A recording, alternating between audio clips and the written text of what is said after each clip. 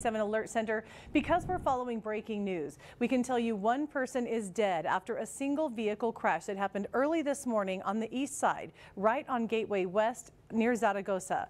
Good morning, El Paso's Isabella Martinez is live on the scene with the very latest from her vantage point. Good morning. Good morning, Hillary. I'm on Gateway West and Adabel. This is right after Las Palmas Marketplace. Now I can tell you the westbound lanes on I-10 are now open. However, right behind me is where that crash happened earlier this morning, and the investigation continues as the medical examiner just arrived on the scene. You can see police have put black tarp around the car as they have confirmed one person died on the scene. You can see there is debris all over the area, and when we arrived earlier, we saw the car completely mangled. Now this is what we know so far. Police say only one car was involved in the crash, and the call came in at 2:20 this morning. Special traffic investigators have been on the scene for more than 2 hours now. They are walking around the area of the crash, and we've also seen their drone go up all morning to help with their investigation.